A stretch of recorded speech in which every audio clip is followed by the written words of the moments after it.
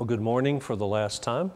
It's been a delight to be here. I want to thank Dr. Anderson and the administration for having me come and share with you. I believe I've been well received by the students, and I know there's still going to be a lot of questions because studying theology is a lifetime project. And so in 3 days, you're not going to get it all, and you're not going to get all your questions answered. But let me ask you to just continue the pursuit with all your heart.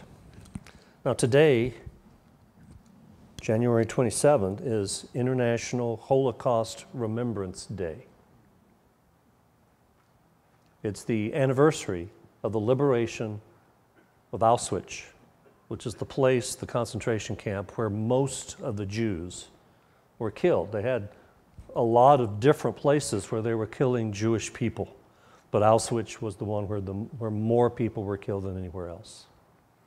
And in 2019, I was over to observe the Christian camps that we have for Jewish children.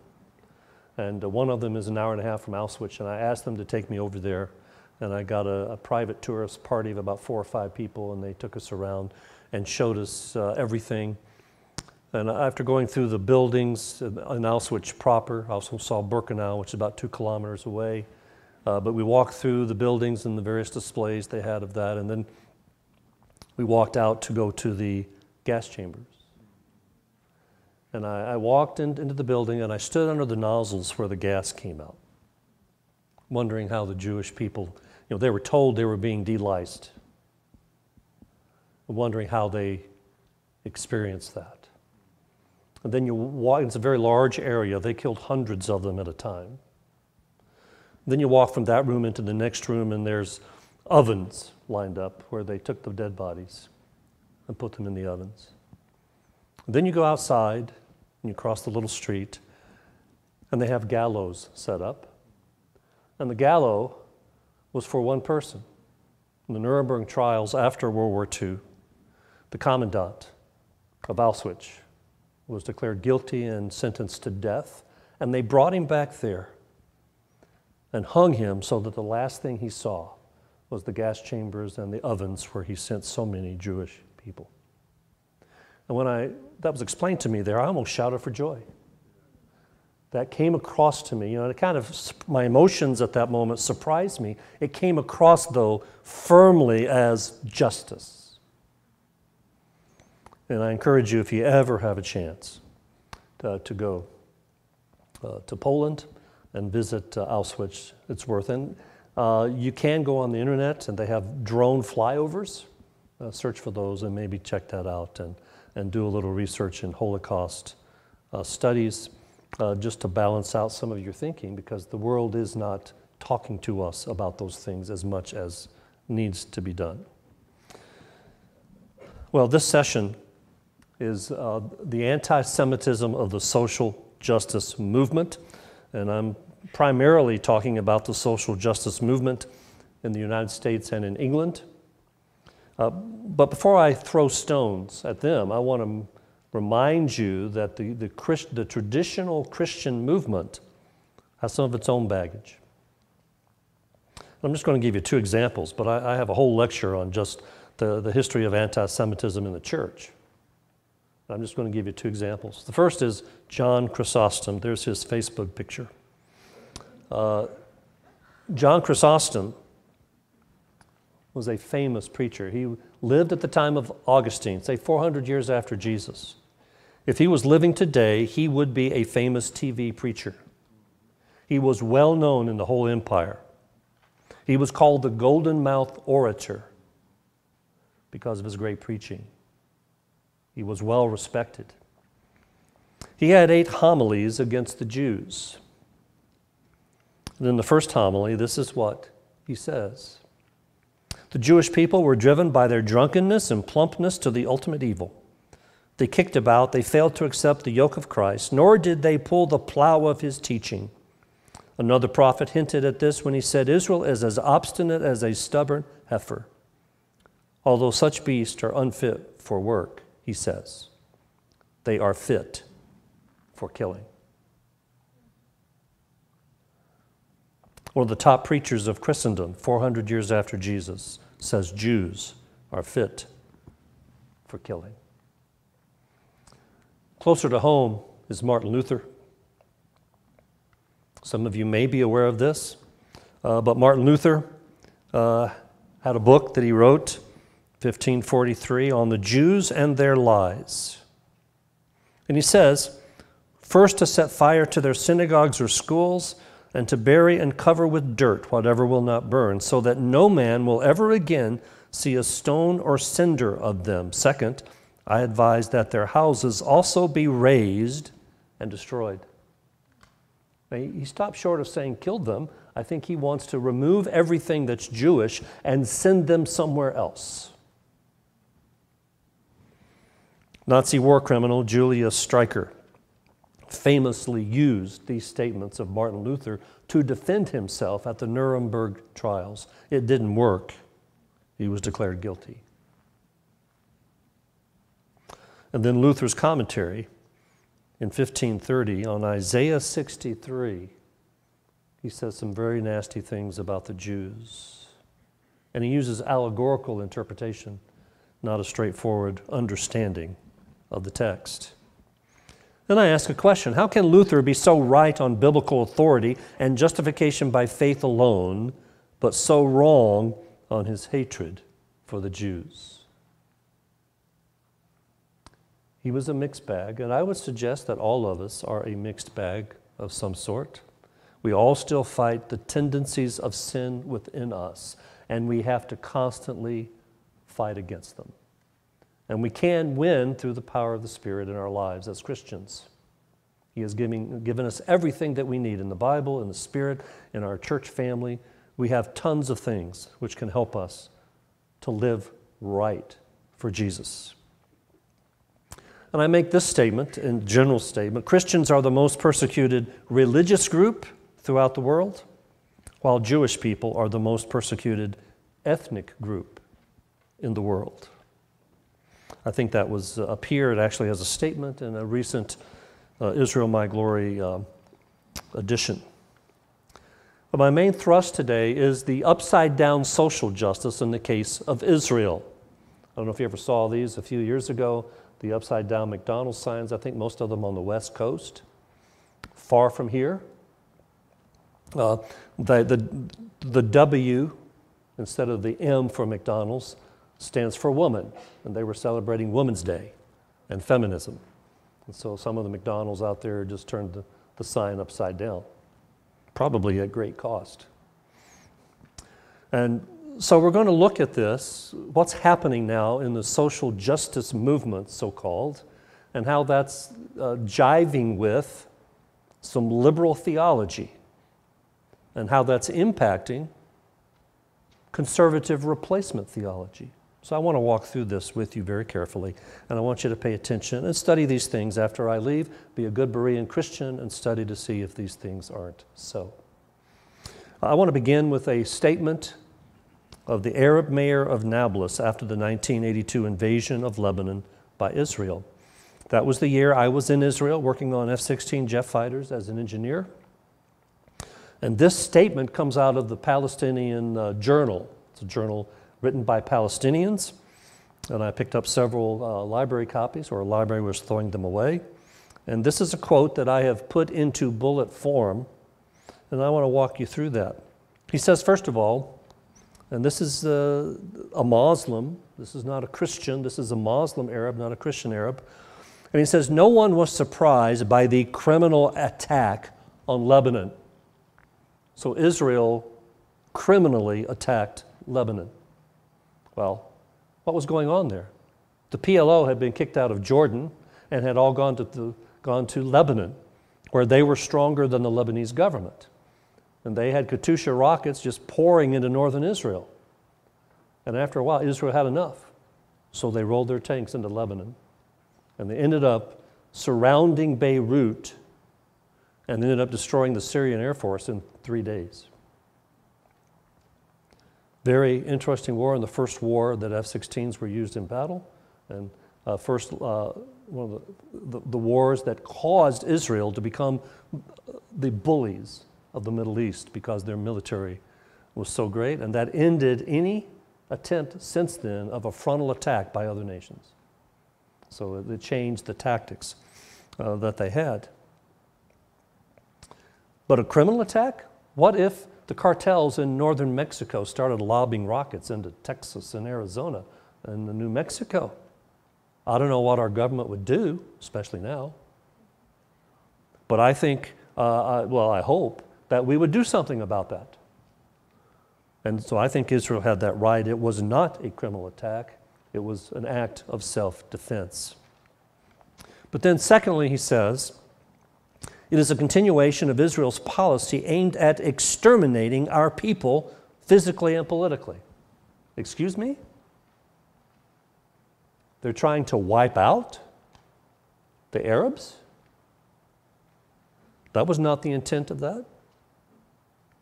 And then he goes on to say, and notice, by the way, how he's using the language of the Holocaust, where Hitler's intent was to exterminate the Jews. He uses the same language and applies it to Israel's relationship to the Arabs. That's intentional. And then he says it is a continuation of the battle started by Israel at the very beginning when it considered the land to be its land. That's really the issue. They don't want Israel there at all. And then finally, and sought to build a pure Israel without the inhabitants. What does he mean? Without Arabs. Well, wait a minute. Not so fast. Today there are almost 2 million Arabs who live as citizens in Israel. There are Muslim Arabs who are members of the Knesset. That's the parliament of Israel. How many Jews are in the government of Saudi Arabia? I'll give you one guess. 0. How many Jews are in the government of Egypt? 0. How many Jews are in the government of Libya? 0. How many Jews are in the government of Iran? 0. Something's wrong with this peddled propaganda. And in fact, the whole idea of the word Palestinian is problematic, as these people discuss that. Did you know, even in the 1940s, what the word Palestinian meant? It meant what it's meant for almost 2,000 years, or 1,800 years or so, when the Romans started to use that term. It comes from the word from the Phoenicians. And the Romans intentionally, after 135, the Bar Kokhba Revolution, renamed it, and to try to remove any semblance of Jewishness to that area. And so that word was used to describe a geographical location. And you go in the 1940s and all the writings, and even Palestinian, even the Arabs would say this. They talk about Jewish Palestinians and Arab Palestinians. Palestinian was a geographical location. But that changed in the 1960s. Intentionally, the PLO was formed, and they started to use the word Palestinian as if it were a legitimate ethnic group. And so now that's how, in the popular Arab narrative, it's used. And it's used intentionally in that way to put down Israel. It's a concocted ethnic group that does not exist in reality. And they've got refugee camps. Supposedly 800,000 Arabs had to leave Israel in 1948 when all the nations attacked Israel and Israel won. But they forget to tell you 850,000 Jewish people were forced out of North Africa when that happened. And the refugee camps are still maintained. We're a third generation of people in the refugee camps. Why don't they assimilate them into the Arab lands? They keep them there because they want a political wedge against Israel. And they don't care about those people. And let me suggest this. You can look this up, but Yasser Arafat, who's dead now, but his widow and his daughter are living in Paris with $300 million. Where did they get that? From U.S. and European aid given to the Palestinian Authority. He was aggrandizing himself. He was not using it to help the refugee camps or anybody else. This statement here by this noblest mayor in 1982 is what I consider, and I use the label, it's the Arab narrative. And there are two ways that it is being spread right now. Political pressure, BDS, that is boycott, divest, and sanction, and theological pressure, liberation theology. Now let's walk through these two things. First, boycott, divest, and sanction. BDS, boycott, refers to the boycott of the purchase of Israeli products. And by the way, BDS is not working, especially in the United States. Jewish products are going well. In fact, at all of our conferences for the Friends of Israel, we ask Israeli vendors to come and sell their products as a direct response to this BDS. And they're doing fine. The goal is anti-Israel thinking, drawing an analogy between the apartheid of South Africa and the apartheid of Israel. You know, the sanctioning that took place in the 1990s seemed to work in South Africa, so they've adopted this to see if it will help the Palestinians. And there's an attempt to keep Israeli speakers, academics and doctors and others from speaking at conferences or publishing in journals. So if there's a medical doctor who's very qualified at some area and he can help other doctors at conferences, they're trying to keep him from coming and speaking. But generally speaking, it's not working. And then there is a bombarding of college campuses, especially in Britain and the USA, with anti-Israel propaganda. Now let me talk about anti-Semitism on university campuses. I've noticed that I haven't seen any anti-Semitism here. That's a good thing. And I hope it will never erupt in places like this. Our theology doesn't allow it. So if you move down that trail, you're going contrary to what we believe. And there are examples here, 3 that I've listed: Students of Color Conference, Students for Justice in Palestine. I'm going to deal with both of those here in a little bit.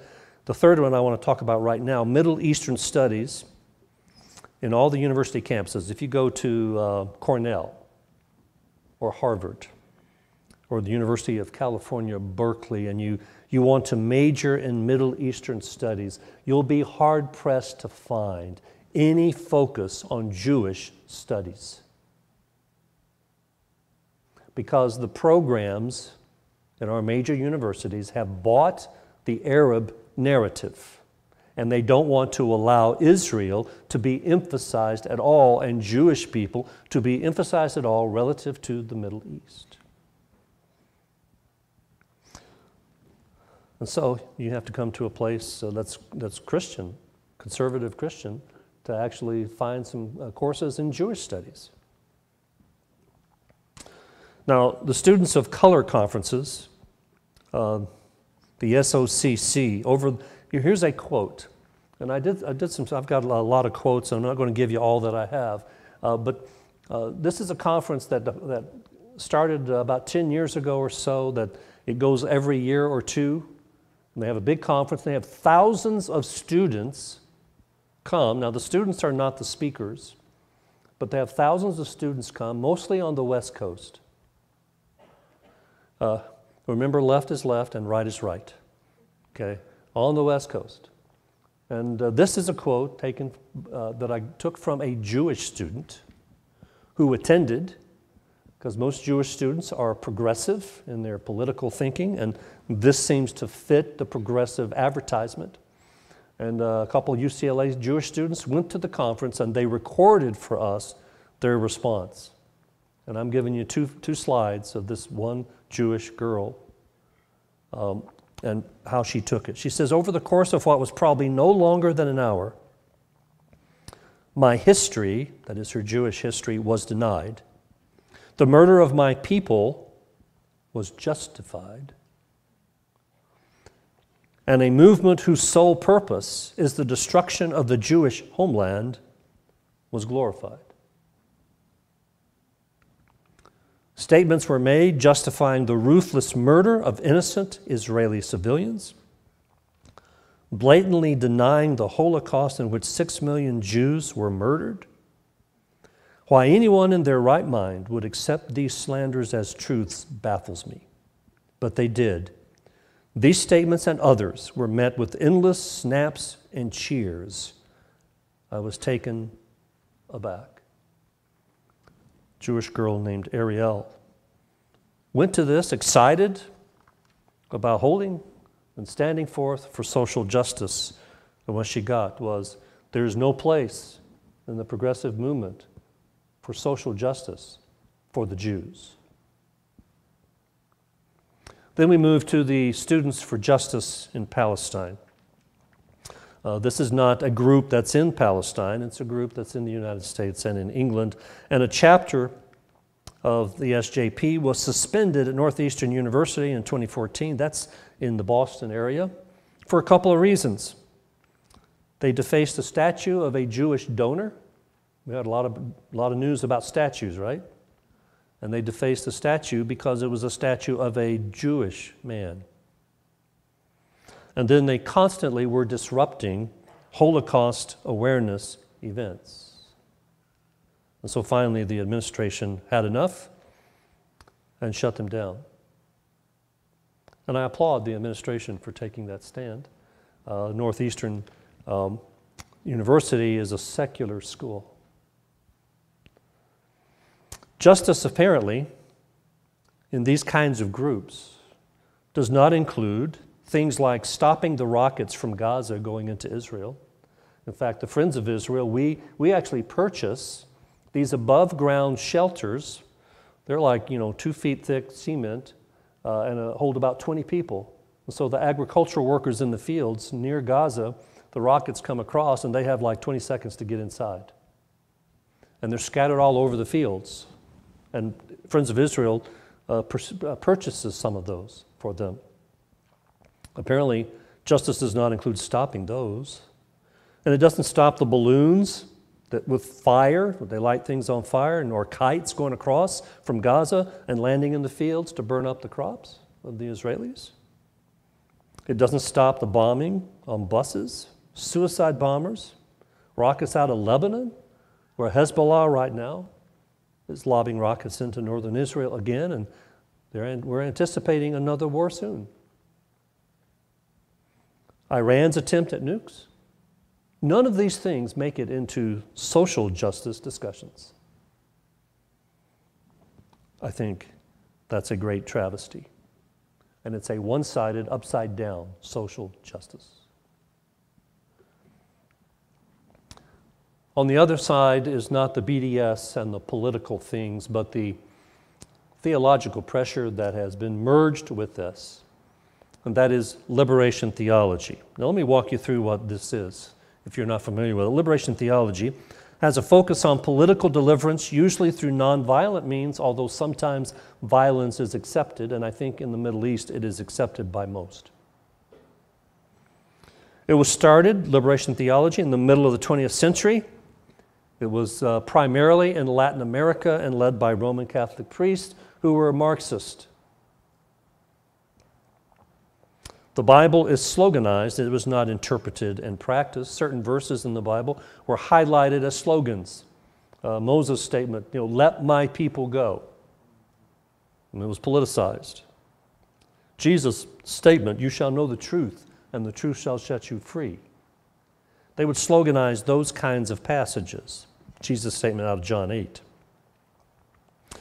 Now, evangelical theology, on the other hand, and I'm talking about born-again, Bible-believing Christianity when I use that word evangelical, has a high view of the Bible, a high view of Christ, a focus on salvation by grace alone, through faith alone, in Christ alone, an attempt to practice the Bible at face value, and that includes what yesterday I explained to you was biblical justice.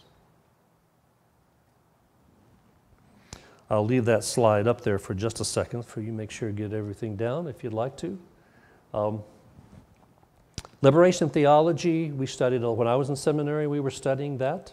It was relatively new at that time. Liberation theology is basically Marxism with Bible verses sprinkled on it. It is not biblical truth. And then along comes a certain version of that, is Christian Palestinianism. It is a form of liberation theology focusing on the oppression of the Palestinian Arabs, both Muslims and Christians, by Israel and their need for political deliverance. And of course, Christian Palestinianism is led by Christian Arabs, or at least those claiming to be Christian. So it is a movement of professing Christians from the liberal side of the spectrum. And social justice is the key issue to them. The father of Christian Palestinianism is Naim Atik. There's a picture of him. He's a Palestinian Arab. He's an Anglican priest. And he wrote a key book, Justice and Only Justice, A Palestinian Theology of Liberation. He wrote that in 1989. And I have a copy. I've gone through it, and I'm going to share some of the details of that. He also, in 1989, founded a organization called Sabil. The word Sabil is comes from an Arabic term that means spring or way. Sabil is an ecumenical organization. It promotes the Arab narrative that Israel is an apartheid nation, and it supports the BDS movement.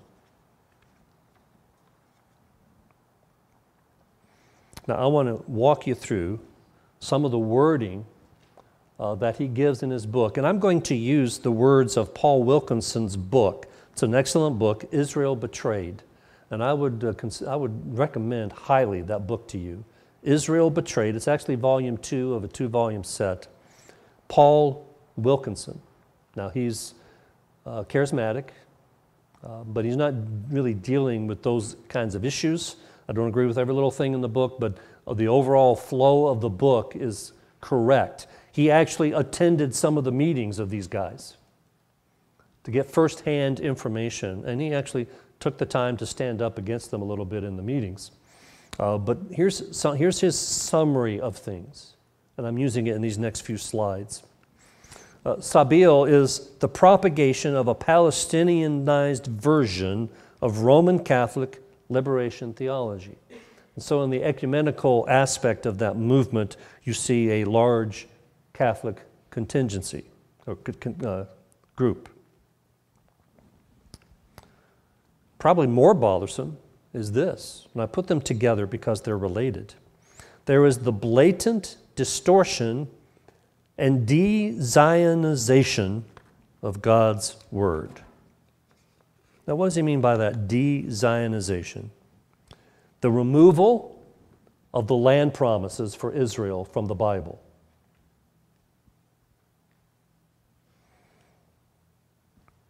The removal of the land promises. The land promises certainly can't be taken at face value. Of course, conservative replacement theologians say the same thing. And then third, a Marcionite Jesus arrayed in Palestinian robes. That means the downplaying of the Old Testament. Marcion was a heretic in the middle of the 2nd century. And he threw away the whole Old Testament. And he accepted only Paul and a little bit of Luke. So he picked and chose what he wanted. And he had no use for the Old Testament. And so Paul Wilkinson describes this whole movement as a Marcionite Jesus arrayed in Palestinian robes, the downplaying of the Old Testament. I'm going to read to you a couple quotes. He says, Naim Atik says this, before the creation of the State of Israel, 1948, the Old Testament was considered to be an essential part of the Christian scripture, pointing and witnessing to Jesus. Since the creation of the state, some Jewish and Christian interpreters have read the Old Testament largely as a Zionist text to such an extent that has become almost repugnant to Palestinian Christians. Now, the Jewish and Christian interpreters he's talking about were in that group, because we take the land promises at face value. So he's talking about us, or at least part of that. But that has caused the Old Testament, he says, to be almost repugnant to Palestinian Christians. As a result, the Old Testament has generally fallen into disuse among both clergy and laity, and the church has been unable to come to terms with its ambiguities, questions, and paradoxes, especially with its direct application to the 20th century events in Palestine. And he's really bemoaning the fact, hey, Israel's in the land. And so all of these things in the Old Testament confuse us. So, what does he go on to say? He says, Palestinian Christians are looking for a hermeneutic that will help them to identify the authentic Word of God in the Bible and to discern the true meaning of those biblical texts that Jewish Zionists and Christian fundamentalists cite to substantiate their subjective claims and prejudices. He's talking again about us. So they are looking for a hermeneutic that allows them to read the Old Testament so they don't have to take the land promises at face value. Well, the Christian replacement guys already have such a hermeneutic.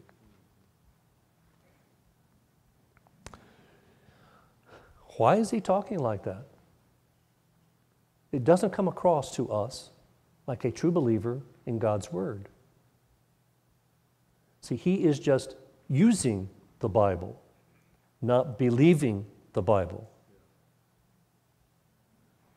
I would say to him, why don't you take a hermeneutic that just takes it at face value, and guess what? You'll change your attitude about Israel.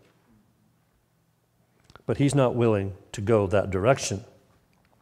Then also, Paul Wilkinson would tell us Sabeel has an interfaith agenda at odds with the uniqueness of Jesus and the gospel of eternal life. That's not in their stuff. The gospel of eternal life. But what is shared by them, as I have there, by all the various groups, the ecumenical groups gathered together, what is shared is rejection of Israel.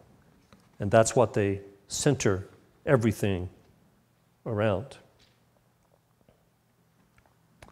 And then the last point here from Paul Wilkinson, seduction of Western evangelicals who hold to replacement theology, that is Christ at the checkpoint, that started in 2010. I'm going to talk about that in just a minute. But before I do that, I want to ask this question: what is the end game for Christian Palestinianism? Sometimes we have these movements, okay, they have this goal, they have these views. Well, where are they going with this? You know, if they were to win the day, what would things look like? What would victory for their cause look like? Is it a nation called Palestine that will be run by the Islamic radicals? Because remember, the Christian Palestinians are a very small minority over there in the Palestinian area. Is it a nation called Palestine that will be run by the Islamic radicals with Jews living inside of it? That does not match the rhetoric of the PLO and the Palestinian Authority. Is the end game the destruction of the Jews so that only Palestinian Arabs remain? This fits the rhetoric of the PLO, but it is hardly consistent with Christian teaching. It will be doing to the Jews what they are complaining that the Jews have done to them. Is the end game a two-state solution? The leadership of the Arabs has consistently rejected a two-state solution, the many times it has been offered beginning even as early as 1937. It appears that what is really going on is a Christian expression of Palestinian Arab nationalism. Christ and the Bible are not at the center.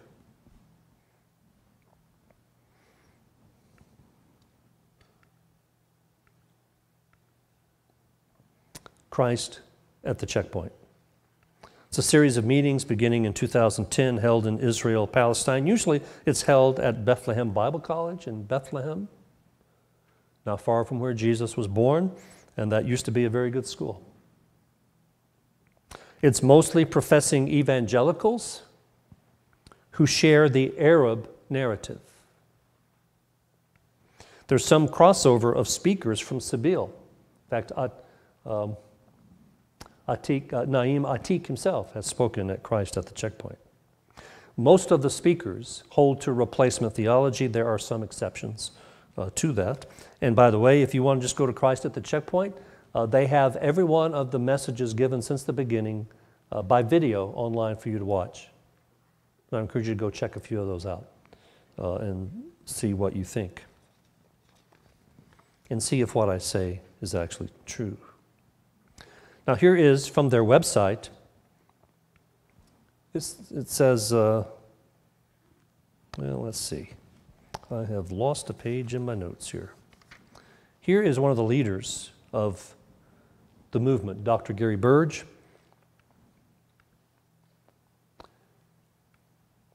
He's at Calvin Theological Seminary. He moved there a couple years ago. That's up in Grand Rapids, Michigan. He used to be for many years at Wheaton College. And he's Presbyterian, and he has written books against Zionism and against Israel. Someone who's far worse, though, who's been part of their meetings is Stephen Sizer. He's a speaker at both Sabile and Christ at the Checkpoint. He's a retired Anglican minister. He's anti-Semitic and anti-Zionist. And he's spoken at a pro-Hezbollah conference. And he was actually forced into early retirement because of pressure from the Anglicans who didn't like, they were worried about his anti-Semitism. And he's like, compared to, Gary Burge would be a guy I could sit down and have a cup of coffee with, and Stephen Sizer's a guy I can only have a cup of coffee with him if I was really going to argue with him.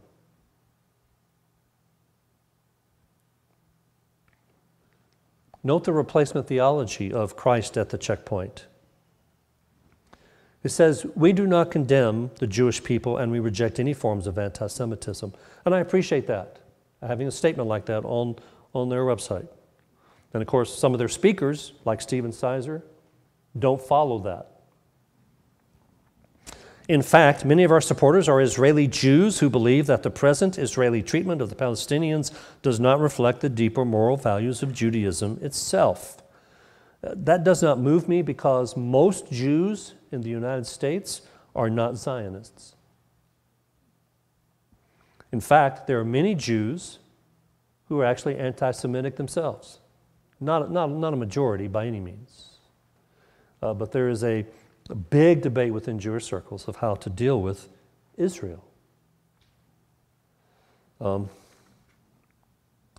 goes on the website to say, we simply wish to find a life in the entire Holy Land that is free of discrimination and injustice, where each person can live without prejudice toward their race or religion.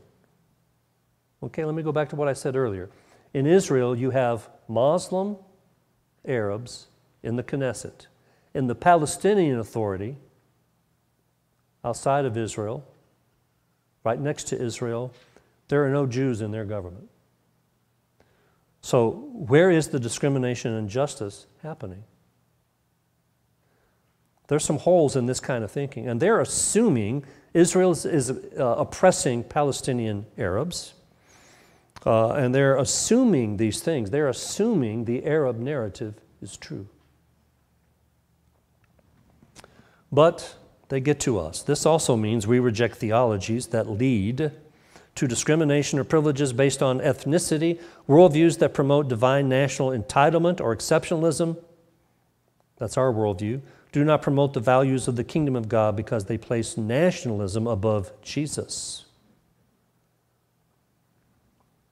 So we privilege the Jews. We shouldn't privilege the Jews. But I would say this.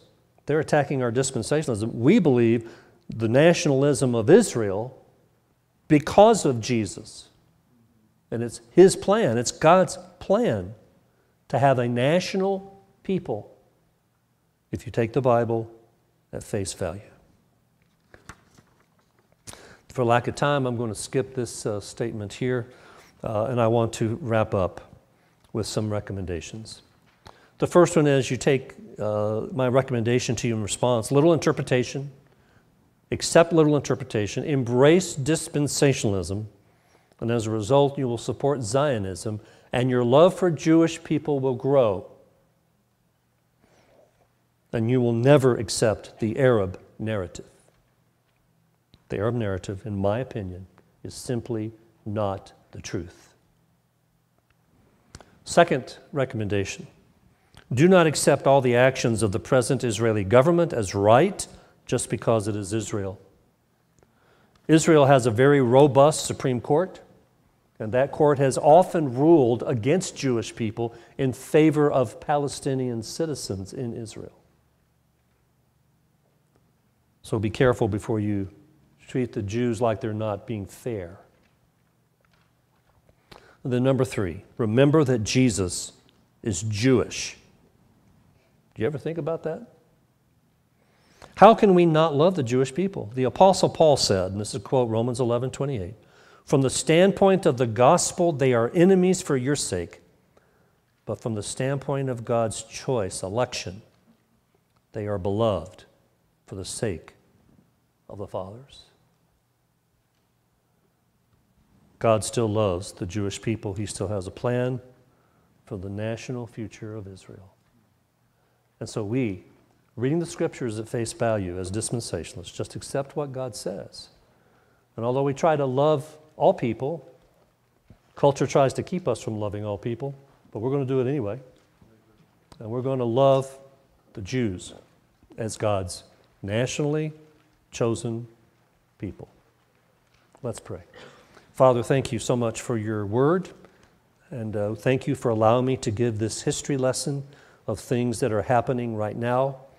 And Lord, remind us over and over what your scripture says about the land promises, and even Paul's attitude there that we quoted at the end concerning the nation. Help us, Lord, knowing that they reject our Jesus, but we are going to love them anyway, knowing that one day Israel will be saved in a day when Jesus returns. For it's in his name that we pray. Amen.